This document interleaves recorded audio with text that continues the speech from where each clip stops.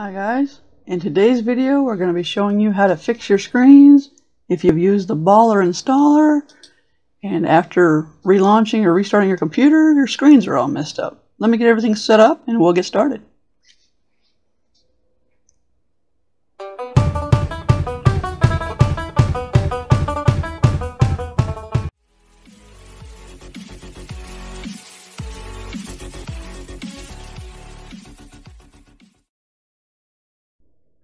Okay, so one of the first things that you're going to do is you're going to go into your drive that you have your baller installed on, which for me is my D drive, or a visual or vPinball folder, visual pinball, and you're going to look for a file. Actually, no, I'm sorry. We're going to go into tables, and then you're going to look for a file called ScreenRes.txt. Open that up.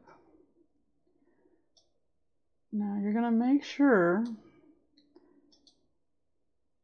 that your line 5, 1, 2, 3, 4, 5, this one right here, that line 5 on ScreenRes.txt is the display number for the backglass monitor. So first thing you want to do is just if your backglass is being shown on your playfield, you may want to change that number. If it's on 1, change it to 2. If it's on 2, change it to 3. If it's on 3, change it to 1, that type of thing.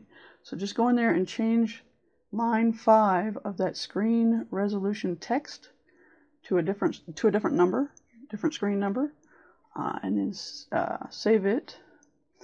But also consider if you have anything on lines 8 or 9, those are your DMD height and width, and position is number 10. So if you have anything on 8, 9, or 10, then you want to go ahead and make those 0. So I found that by having anything on those DMD coordinates for position, it was automatically seeing that and putting stuff on my DMD. As soon as I made it 0, it corrected the problem. So two things you want to do is make sure that after line 5 it's all zeros, and that line 5 you adjust that number. So after you've made those changes, you just file save, and then what you want to do is you want to go to your B2S server or B2S setup exe, open that up and see if the changes you made are now on this file. So this B2S setup.exe should show the changes that you made. So if you moved your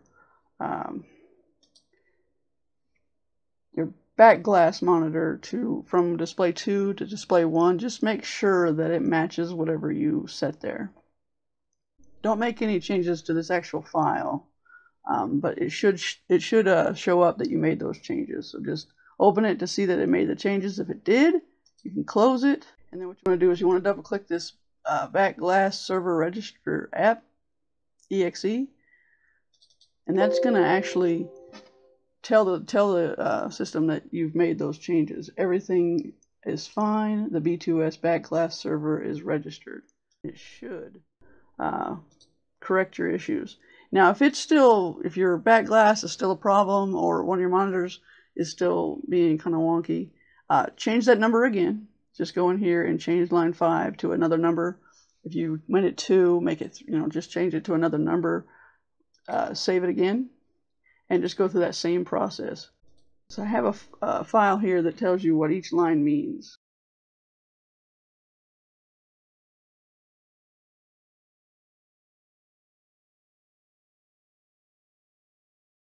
The only thing you should really be changing would be line 5, which is the display number for your backglass monitor. And what I found that works for me was to edit out the line 8 and 9. Get rid of that completely. As far as the size, width and height of your DMD and your position, I got rid of it completely and it solved my issues. So If this video helps you, please be sure to hit that like button and consider subscribing to the channel.